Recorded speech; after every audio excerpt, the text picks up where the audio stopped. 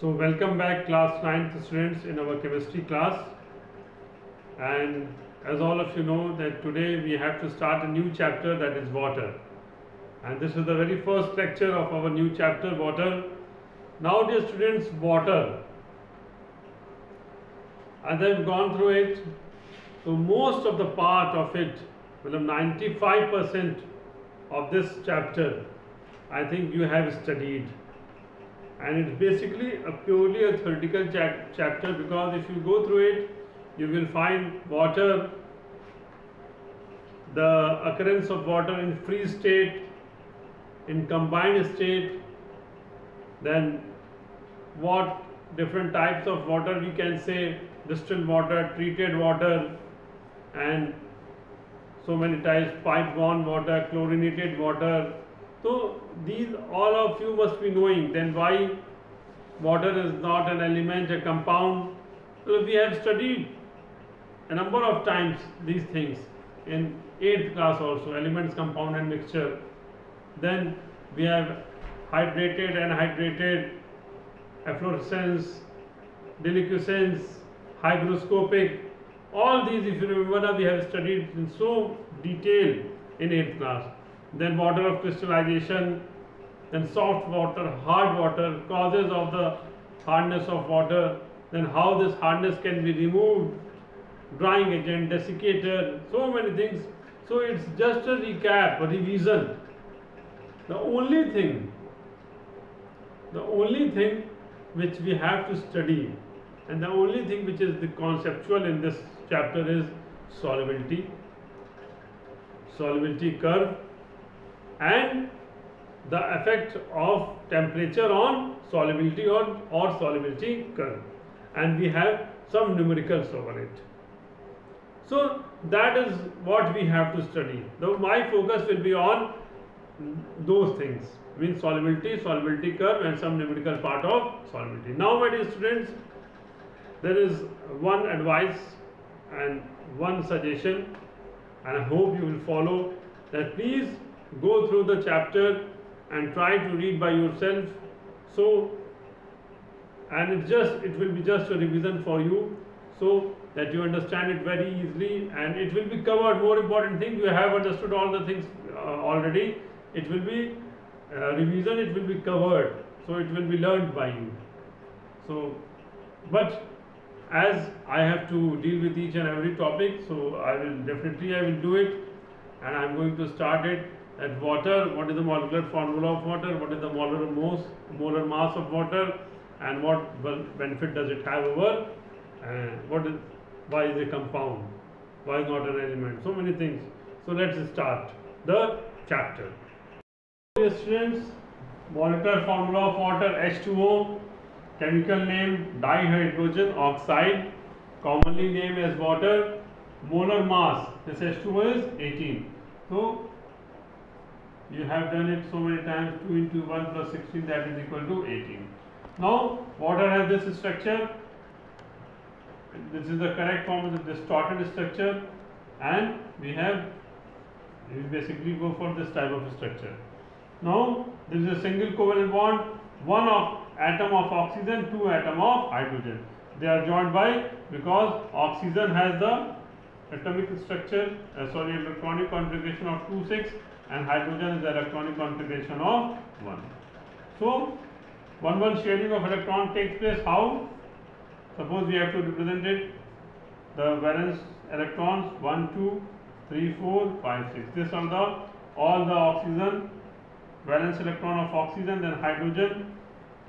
Already we know that, we have studied, hydrogen goes for duplet rule.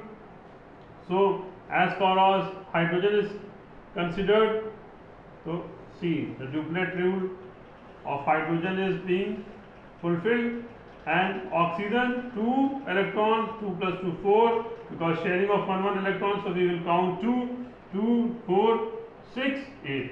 So this way the octet rule of oxygen is also being completed. Therefore we have this structure of hydrogen, covalent structure. So this is the complete. Now occurrence, all of you know the occurrence combined state, free state, everybody know what percentage the earth covers. That is all the theoretical part. I am not going into detail of it. You can have it from your book very well, and you have studied, you are studying from 26th class. Now, water exists in all the three states of matter, that is solid, liquid and gaseous.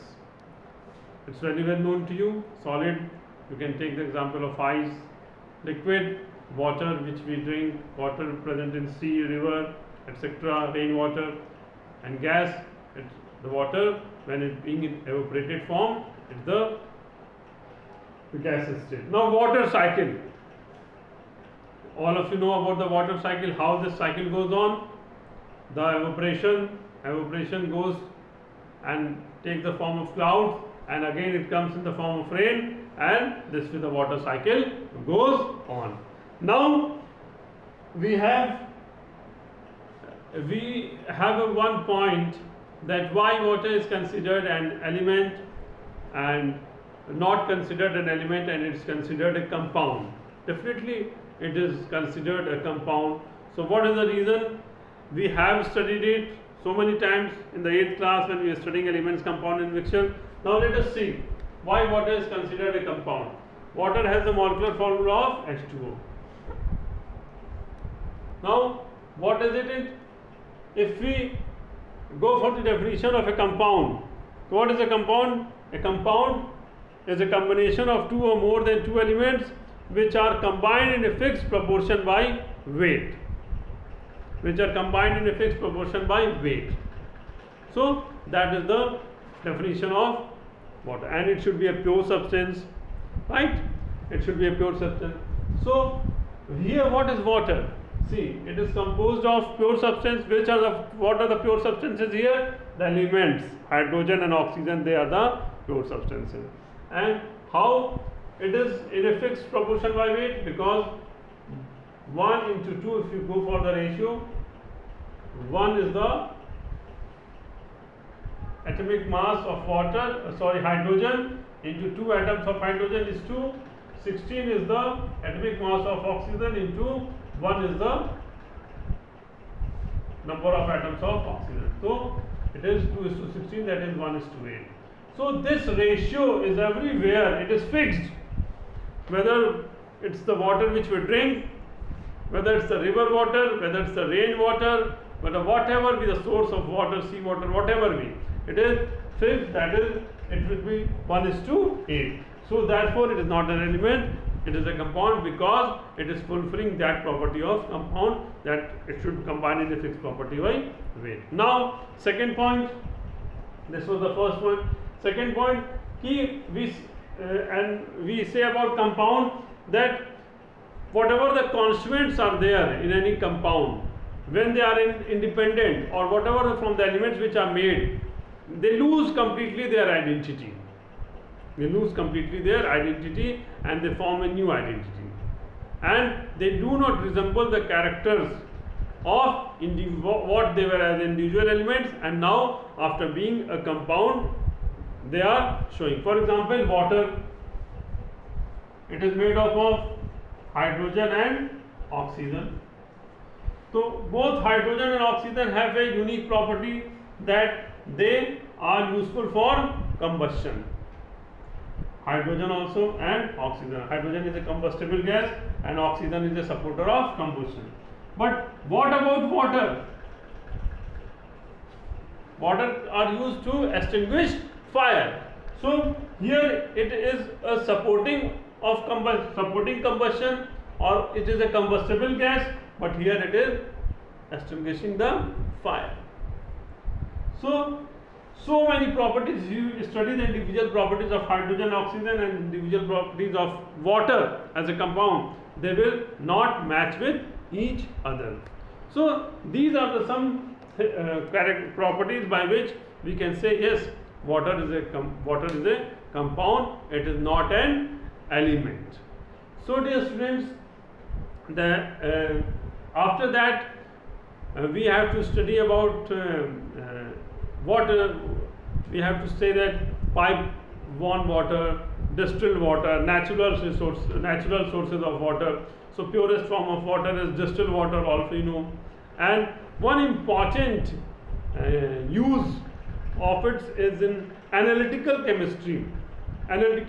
What is the meaning of analytical? Means analysis of compounds, of what it is made up of.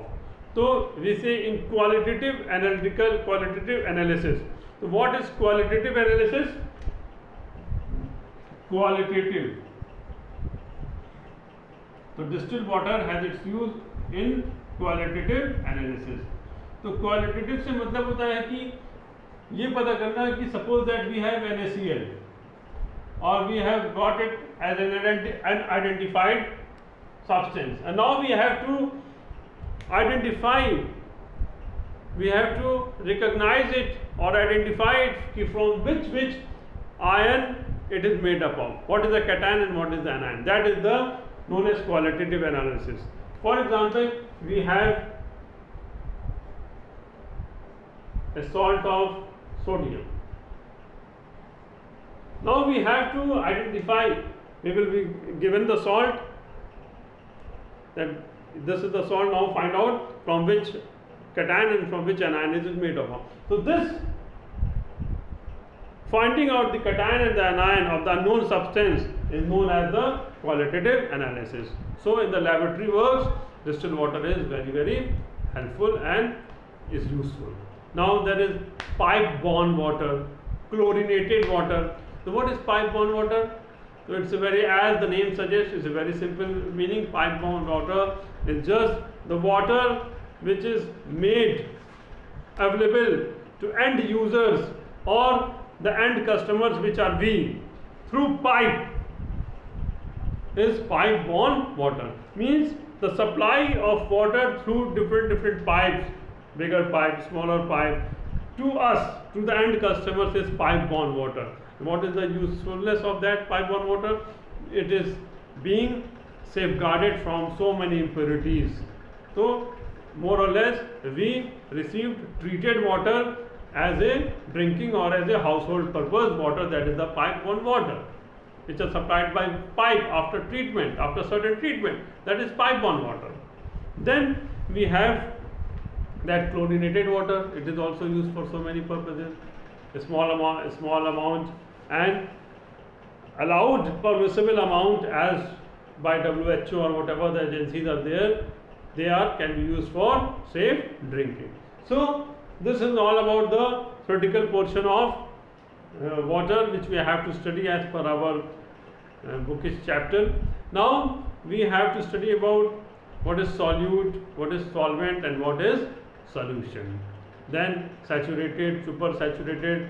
So one by one we will study, and then we will go to the main topic, that is solubility.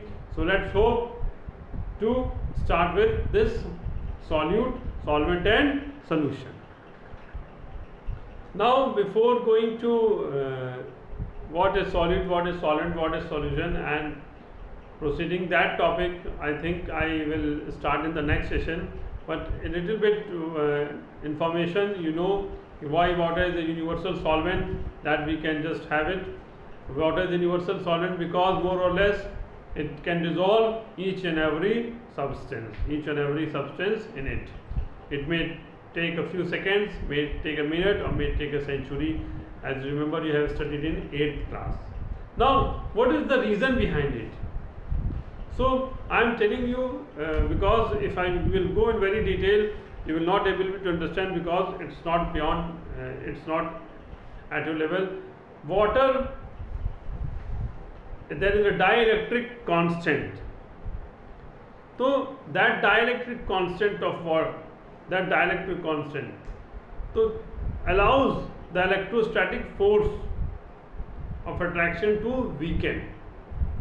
So suppose any substance is being poured into water, any substance, this pencil, this paper, the whatever be, salt, is dipped in water.